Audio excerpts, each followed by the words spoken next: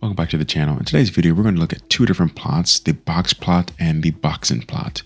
Now, the Boxplot, also called Box and Whisker, is probably a plot you've heard of. This is great for looking at the distribution of a data set.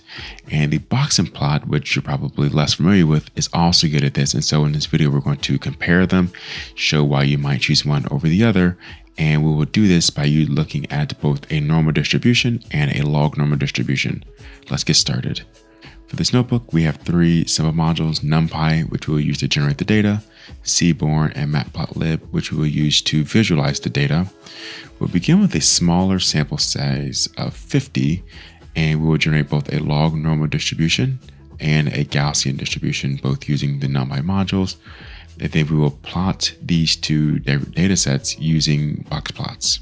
So for these plots, we have our normal box and whisker plot or box plot, where this leftmost bar is the minimum value.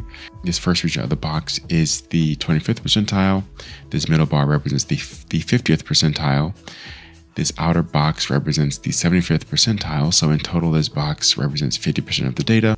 And this upper bar represents the maximum value. When we switch over to the log normal distribution, this box indicates the same thing. However, there are a number of points that are considered to be outliers or flyers depending on the module.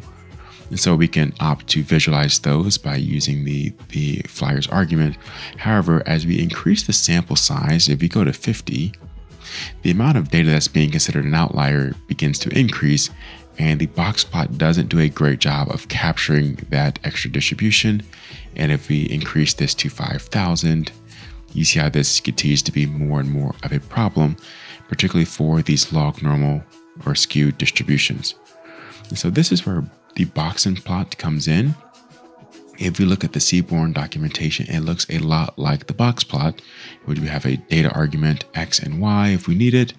But this tends to be better for looking at larger data sets, as well as it plots more of the quantiles instead of that one major region. As the center box, you will see that there are actually more boxes that are generated to help illustrate the distribution of the data graphically. So if we look at this, we can actually copy all of this code, and we will copy this and paste it below. And all we need to do is switch this Boxplot to Boxenplot, and you will see what we have here. And so now we have many more boxes to illustrate the distribution of the data.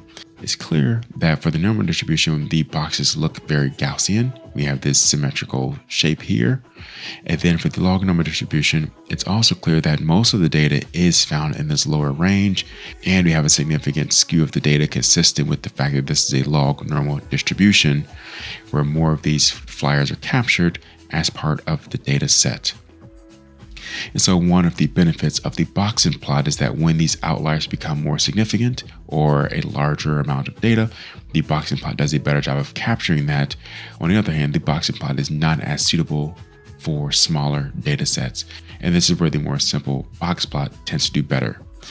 Now, for a lot of measurement data, this log normal distribution is typical. And so we can actually see the impact of fixing the scale. And so we take the log of this log normal distribution and we correct it.